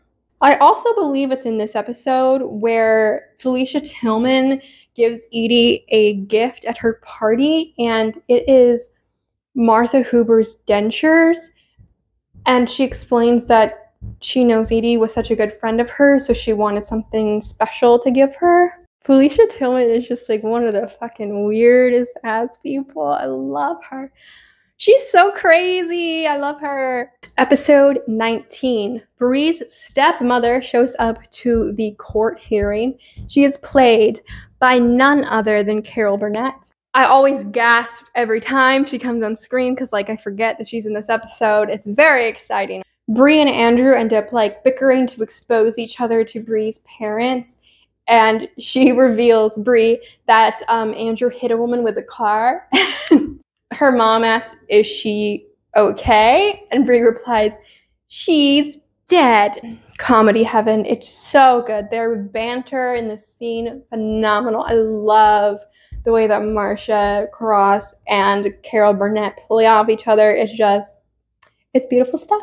Bree's parents tell Bree that they are going to have Andrew come and live with him. Justin is pissed about this because it means that Andrew would be moving away, so Bree suggests that maybe the two of them work together to find a way to get him to stay. I also want to take a moment to acknowledge and appreciate the fact that Bree is being so friendly with Justin, who is Andrew's boyfriend. Like, there was a moment there where we were kind of scared that Bree was not accepting and, you know, homophobic, but she's kind of beating those allegations right now. I will say I'm gonna give her some kudos for it. Unfortunately, this is kind of short-lived because while Andrew and the parents are helping pack his things, she brings down a box of magazines. They are adult magazines, and she's like, oh, don't forget these. And the grandparents are like, oh, what are these? And Bree's like, oh, you know, just some of his porn magazines, you know, boys. The grandparents just kind of laugh, like they're not thrilled about this, but then they look at them and they are gay adult magazines. So Bree essentially outed Andrew to the grandparents. They decide they are not okay with this, and they take away his trust fund and do not take Andrew to come live with them. Bree also invites Justin over for dinner that night so that the three of them can have dinner together, and, you know, Bree wants to be supportive as possible. Because she doesn't want to lose Andrew. And there's also this voiceover line, if we try and learn from our mistakes and grow. It's like, Bree loves the gays now, okay? Like, yeah, she kind of added Andrew. But she loves the gays. She loves them.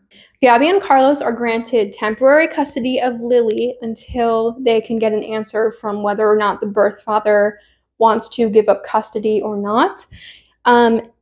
But Gabby keeps giving the parenting duties off to Xiao Mei instead of actually taking care of Lily herself. We also get more Felicia in this episode in one of my favorite series of weird bitch behavior ever. Felicia starts trying to do something bad to Paul. That's how I'll phrase it. So first, Felicia puts shortening on Paul's doorstep. So he walks outside his front door and just, like, slips and falls on his ass. And then she replaces the lighter fluid by his grill outside with gasoline. So this fire, like, blows up in his face. And then she gets Paul's house tented for termites while he is still inside. Oops. And she's like, oh, my bad. I'm so sorry. I didn't mean to do that. What? And she's, like, present and watching him. Like, after the grill thing happened, she's like, oh, it smells good over there. Okay, few Susan things this episode. Susan sees Mike at the movie theater and she doesn't want him to know that she's single, so she goes and sits next to this man named Orson. This is the first time we are introduced to Orson. Here he is, Orson Hodge. He is a dentist and he is nice enough to pretend that he is on a date with Susan when Mike says hello to her. Anyway, Orson stops by Susan's, and she left her wallet at the theater, so he's just come to bring that home. They have a chat over coffee. There's this great cut between two parts of the scene. So first, Susan is like, I don't want to bore you with the details. And then it cuts, and Orson is like, so you're in love with your ex. So clearly she has told this man every personal detail about her life. But Orson, it's like, he's introduced as this like fun, kind, thoughtful man who was willing to kind of jump on board with whatever's happening with the people he's around, and that's kind of fun. I liked it. I like who Orson is in this episode. It's a pretty good introduction to the character, I think. At this point, Carl tells Susan that he ended things. Carl and Susan hook up, and then in the morning, Carl reveals that he didn't actually break up with Edie yet. He wanted an answer from Susan first and to see how things went. So Susan is now the other woman, and she like chases him out of the house, and Julie is just standing there eating her cereal. This poor girl. Someone free her, please.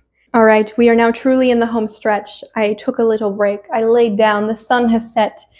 I'm ready to bring it home with season 2. Okay, let's jump right into the Applewhites. Season 2, episode 20. So the Applewhites' house sells. Danielle is devastated, and she tells Matthew that they just need to find a way to get Caleb in a home so that they don't have to move after all. Matthew comes up with a plan. He tells Caleb that Danielle wants a kiss goodbye and that he should kiss her even if she says she doesn't want one. So Caleb goes to Danielle and he, quote, attacks her. I say quote because it was planned. He didn't have the intent of attacking her.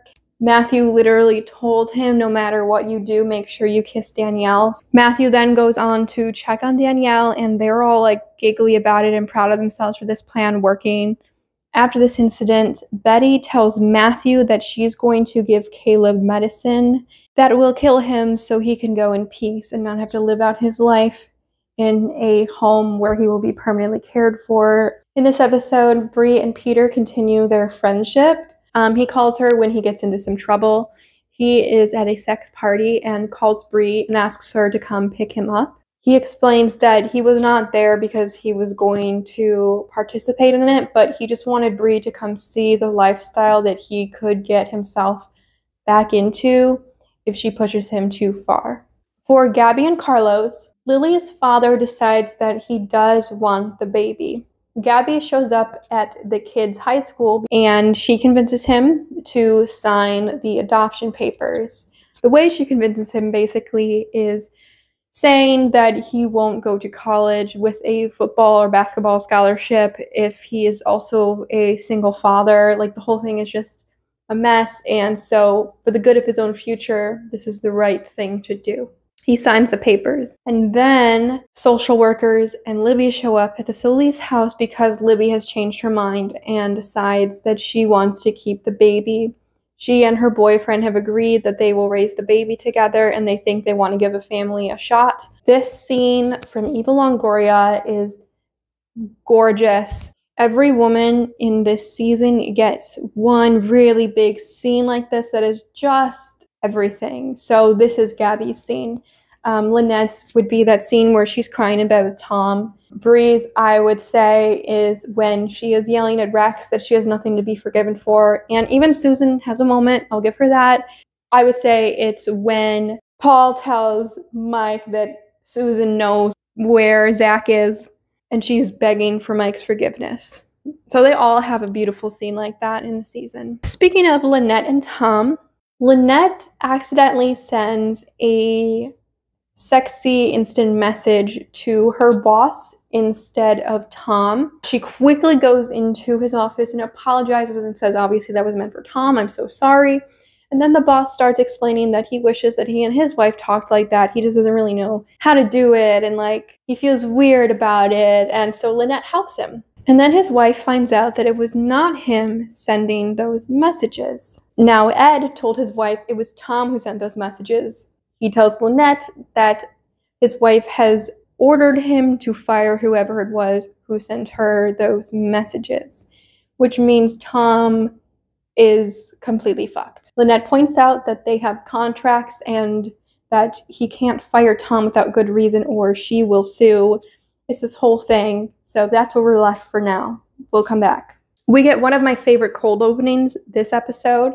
Basically, Carl breaks up with Edie for good, and he is leaving early in the morning, but she catches him before he's out the door, and there's already like a goodbye note on the pillow. Carl is trying to pull away. Edie like picks up a rake. She's gonna, beat his car in, and his car won't start. And then he finally gets his car to start. He's like zooming out just in time, and then he pulls out and a big garbage truck hits his car, and the voiceover line from Mary Alice is about how Carl couldn't believe why God had forsaken him.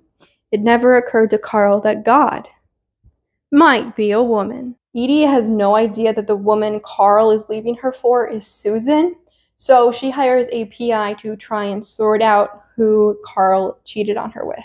Episode 21. We are really in it now, folks.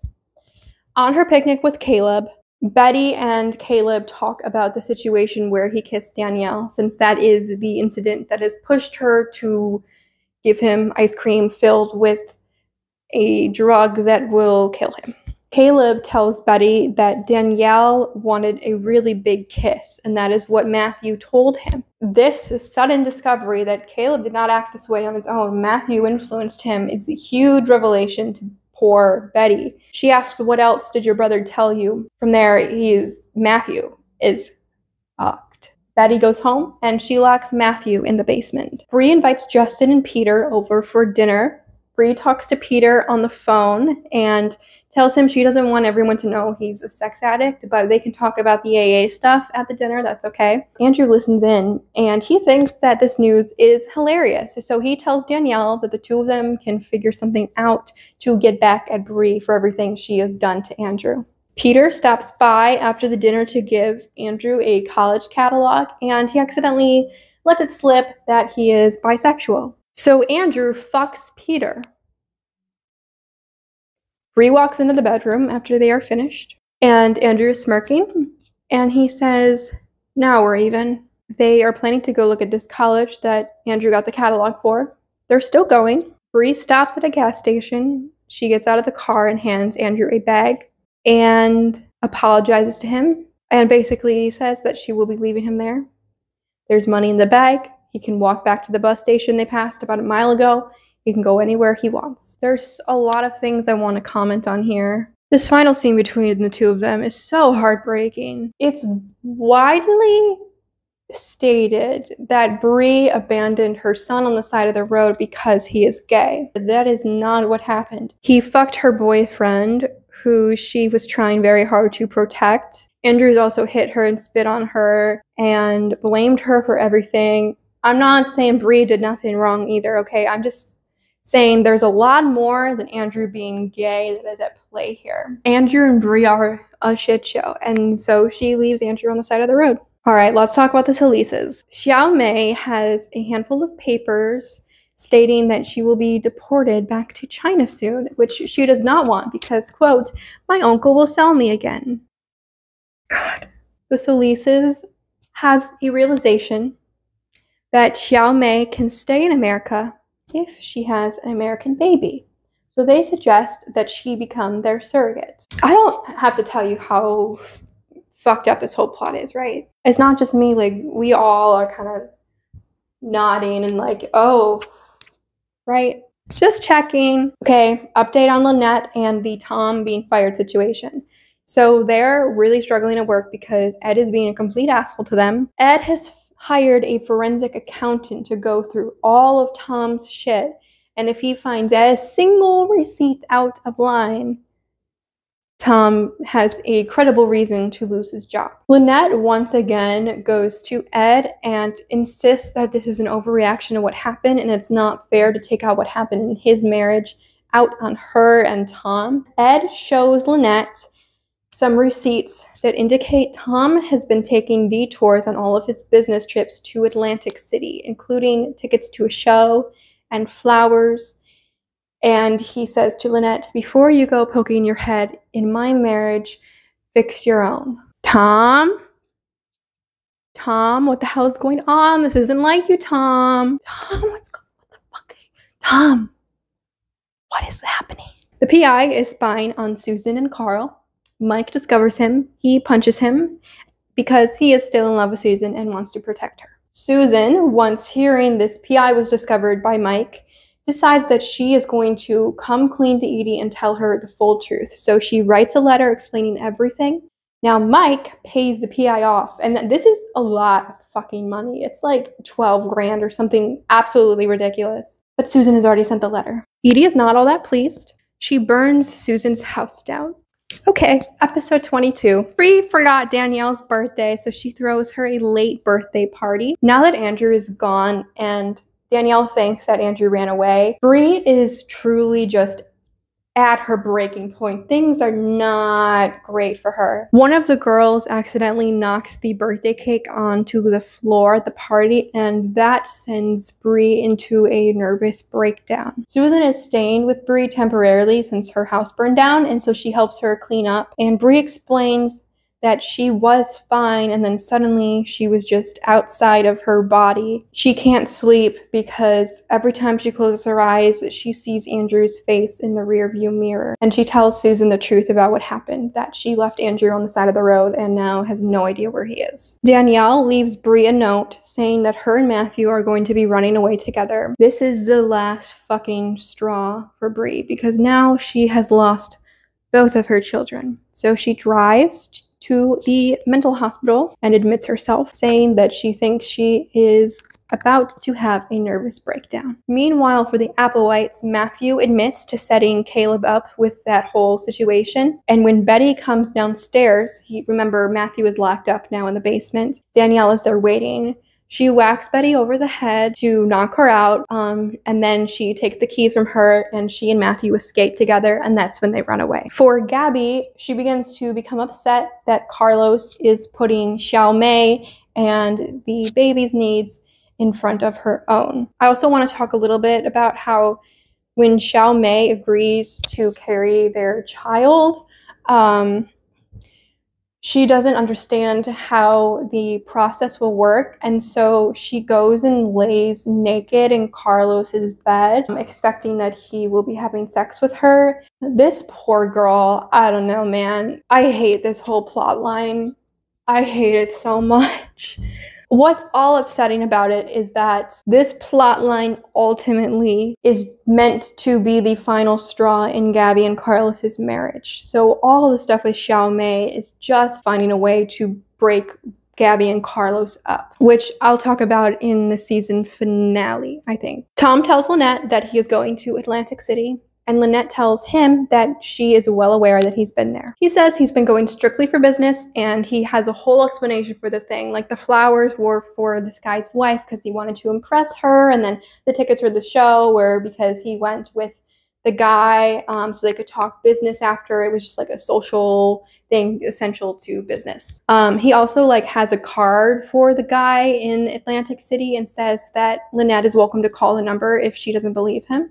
She then goes into the bathroom to cry, and when she comes out, she sees him slip the card back into his pocket so that Lynette won't actually end up calling the number. Lynette decides to talk to Mrs. McCluskey about the whole situation, and Mrs. McCluskey happily helps her set up to go to Atlantic City to kind of follow Tom and see what's up. At the airport, she asked, "What if I see him with another woman? What do I do then?" And Mrs. McCluskey says, "I have a gun." And I also would like to remind you that in season 1, we had that scene where Lynette told Tom that if he ever cheated on her, she would take the kids and leave him.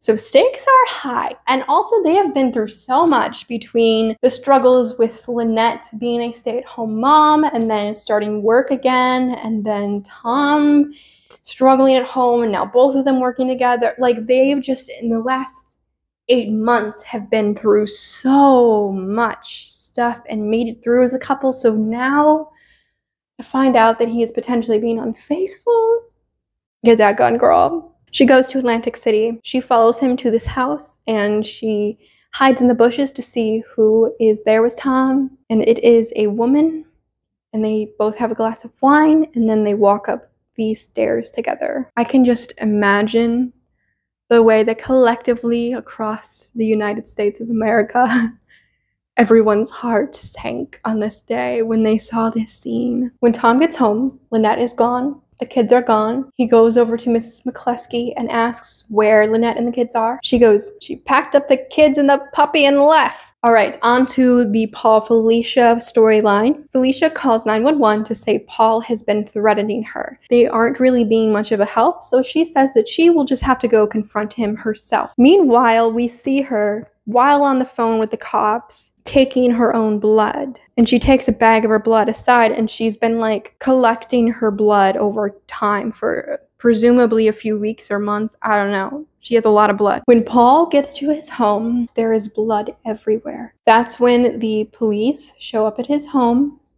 They find in his trunk the tips of 2 of Felicia's fingers.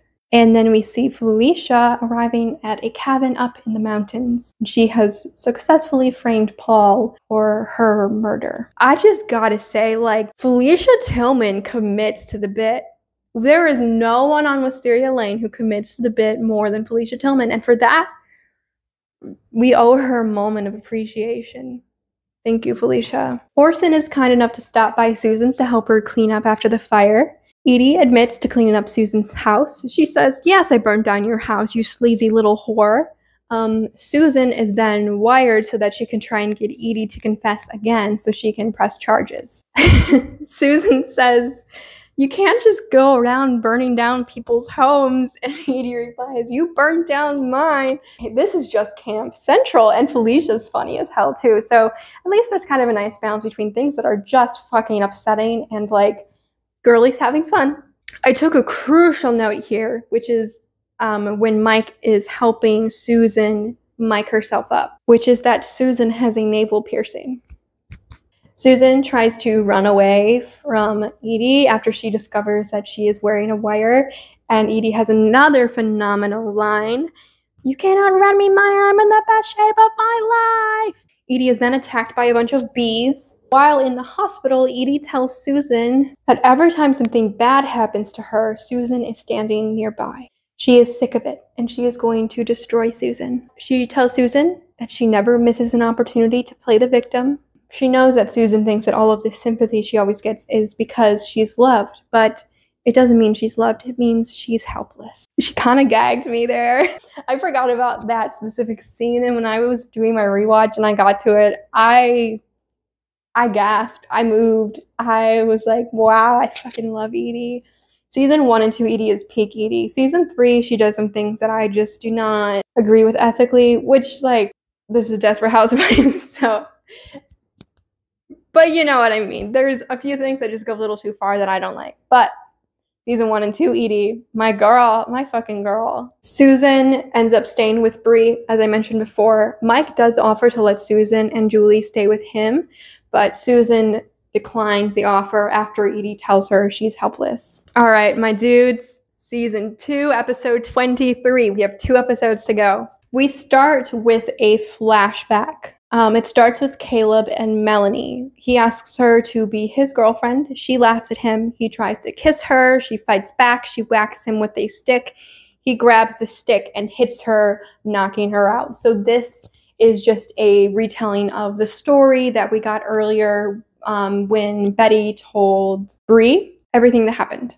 So the Applewhites are about to leave town, meaning Betty and Caleb. As the Applewhites are like ready to go out the door, the police arrive, and they have photos of the Melanie Foster crime scene. Her body was covered in a jacket. Betty tells them it's not Caleb's jacket, it's her other son, Matthew's. We go back to the flashbacks and see that Melanie was actually alive after Caleb left the scene. Yes, he did hit her and knock her out, but she was alive. She then tells Matthew that if he doesn't go home with her that night, then she will tell the police what Caleb did to her. So Matthew starts beating her with the stick. It's hard. It's really hard to watch this scene. Betty then calls Bree and leaves her message. Remember that Danielle and Matthew have just run away together. And she gives Bree the message that it was Matthew, not Caleb, who murdered Melanie. Bree attempts to leave the mental hospital, but the doctors will not let her leave. They just think that she is crazy for saying that her daughter is with a murderer. And all right, let's hop over to the Solis situation. Gabby wants to go golfing with Carlos, but he says no. He's busy. He has to go do his community service. At the country club, Gabby sees on the news that a Latino man has been killed by a car while he was doing community service cleaning up a roadside. There is a sketch and it looks just like Carlos, like that Carlos is fucking dead. And they say on the news that they will not release the name until the family has been notified. And like right at that second, Gabby's cell phone rings. She goes home and she sits outside the house just staring. Carlos is fucking dead. Xiao Mei comes out to ask why she's home so early. Gabby says Carlos is dead. Xiao Mei says, no, please don't kill him. She says, no, he's already dead. And Xiao Mei says, no, he's in the kitchen. Carlos is indeed alive and well. However, he paid someone else to go in his place to this community service. And also, he's all sweaty. And also, Xiao Mei suggested that Gabby had a reason to kill him. So Gabby starts to become a little bit suspicious. What has Carlos been doing this afternoon? And why would she want to kill him? At a hotel, Lynette has the kids and she explains that they are going to go stay with grandma once they leave the hotel. Porter falls off the railing, off like the balcony. It's like one story down. And so of course they all rush to the hospital. She calls Tom because their kid just fell and luckily, all he has is a broken arm. This is when Lynette tells him what she saw. So Tom reveals that the woman that Lynette saw him with is named Nora. They had a one-night stand 12 years ago, which is before him and Lynette were together, and they have a child together. He just very recently found out about the child when the mother, Nora, contacted him, and he wanted to take a paternity test, meet with Nora a few times to figure out the situation and ensure that he is the father. And now he has confirmed he is indeed the father of this 11-year-old girl named Kayla. He also says that he absolutely planned to tell Lynette, but he felt no need to concern her in the whole thing before he got the results from the paternity test, so that's why it had been kept a secret. I also want to note that in season 1, you may recall Tom had some sort of secret that Lynette didn't know about. Now, because Tom says he just found out about Kayla, this is not the secret he had as of that episode, which was like early mid-season 1. The only thing I could think of, this like kept me up last night, I do wonder if that season 1 secret might be that his ex-girlfriend was working with him. Remember how he gave his ex-girlfriend a job? I wonder if maybe that's it, but I don't know for sure. Anyway, Tom is a kid. Her name is Kayla, and this is Nora. We don't meet her till next episode, but I love this bitch, okay? We'll get to her when we get to her. On to the Youngs.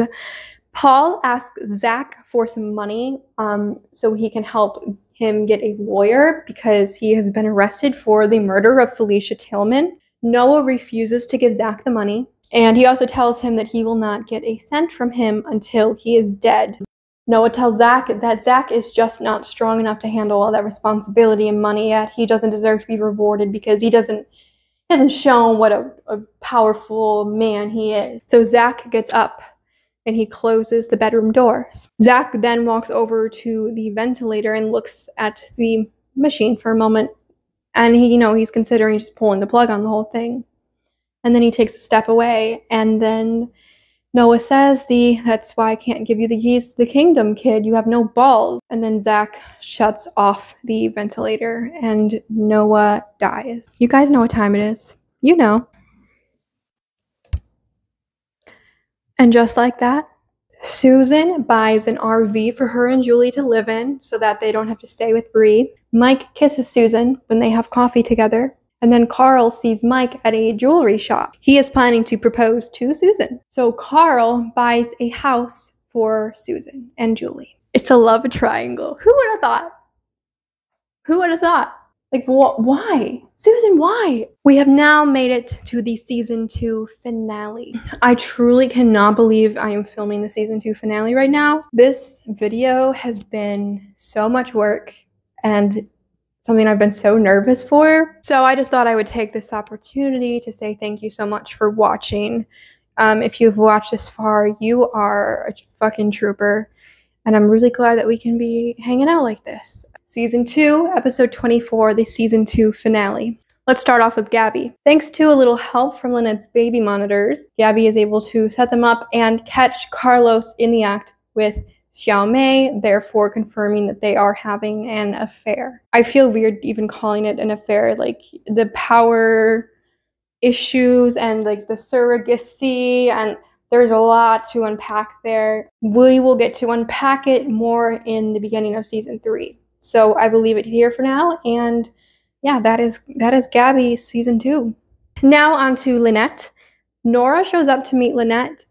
She didn't bring Kayla. The three of them, Nora, Lynette, and Tom, meet at a diner. Nora asks Tom for 11 years of back pay on child support. They simply do not have the money for. Nora decides that she will stop asking for back pay, and instead she puts the money down on a house near the family. Lynette and Nora are not getting along very well. Nora, for lack of better phrase, is annoying as fuck. She is pushy and abrasive and whiny, and I love her. I just think, I don't even mean that sarcastically. I am so entertained by Nora. I love an annoying brunette bitch. That's my toxic trait as a viewer of television. Sue me. I think Nora is fun. She provides an interesting conflict without being too convoluted. That's where we leave Tom and Lynette for season 2. On to the Youngs. Zach is told that he gets everything of Noah's, but he tells Paul that Noah did not leave him any money at all. That's it for them for season 2. All right, now let's talk about the conclusion of the Applewhite storyline. Bree manages to escape the mental hospital. Danielle and Matthew go to the Vandekamp home to take some money out of the safe. They also go to the Applewhite home to gather some food. Betty confronts Matthew. Now that she knows that Matthew was okay with Caleb taking the blame for the murder of Melanie Foster, and I mean everything that they have put Caleb through in the past year or however long it's been, with him being literally held prisoner in his own home by his own mother because of this lie that he told, and like Betty still chose to do that though, so she's not completely off the hook, but like, you know what I'm saying, right? She is mad at Matthew. So she calls the police and reports his location and reports that he is the one who killed Melanie Foster. Matthew returns to Danielle in the Vandekamp home. They are gathering their things. They are ready to run out the door and leave. Bree gets home right in time, and she tells Danielle that Matthew is a killer. Danielle insists that she's wrong, and they fight for a moment, and Bree says, no, I gave up on your brother, and I'm not going to make that mistake again. At this point, Matthew pulls a gun on Bree. He threatens to shoot her. Bree steps forward. She's so fucking badass in this moment and says, if that's what it takes to get my daughter to see that you're a killer, do it. Police then arrive, and Matthew is sniped through the window. He dies immediately, and Bree holds Danielle in her arms while she screams and wails for the loss of her boyfriend. Caleb and Betty leave town. That's that. They are free from this. And I fucking hope that Caleb gets some justice and is treated better. But yeah, that's the end of the Applewhite plotline. I better do the final honors of the season.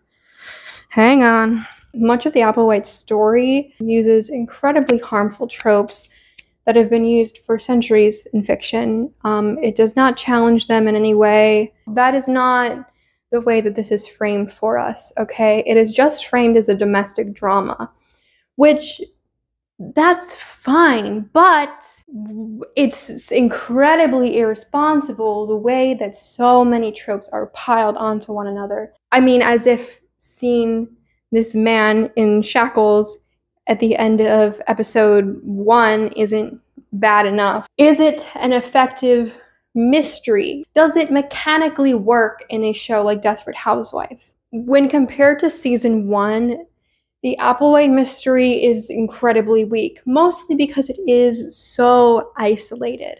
We get that interaction at the end, and it ramps up between Danielle and Matthew, but if it weren't for that one connection, that's pretty much all that this has. Oh, and Betty taught Susan some piano in one episode. Don't forget that.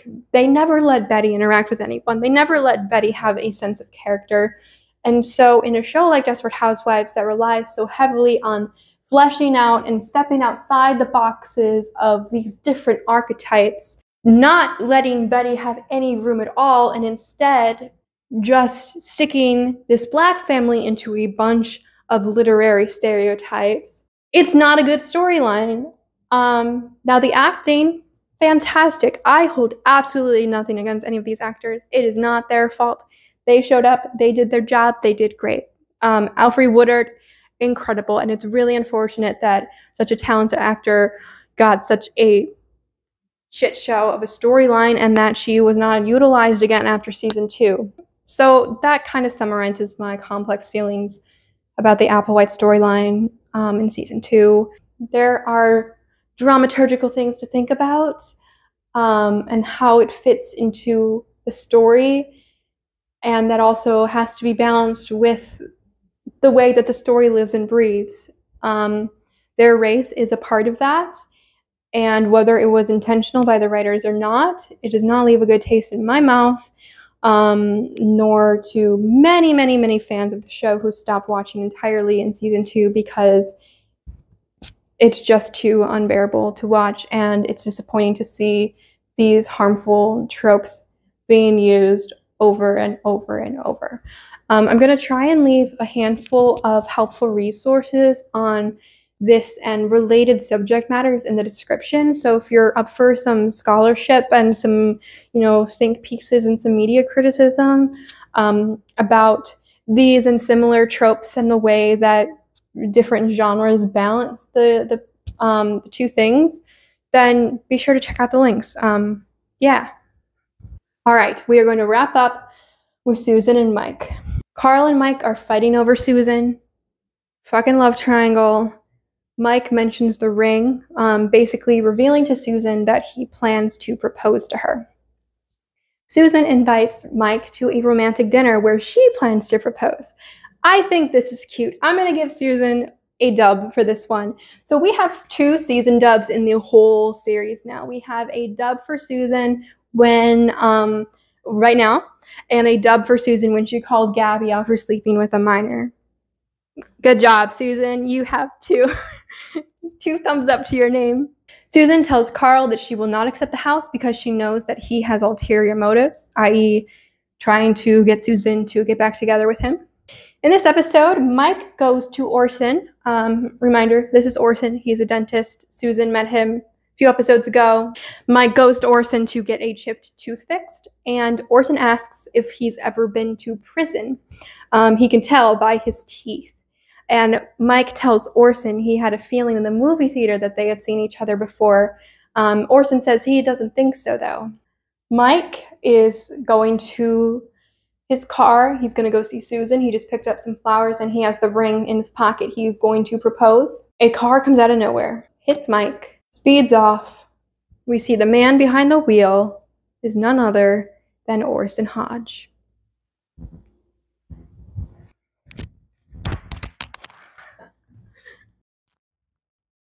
And that's the end of season 2. We did it.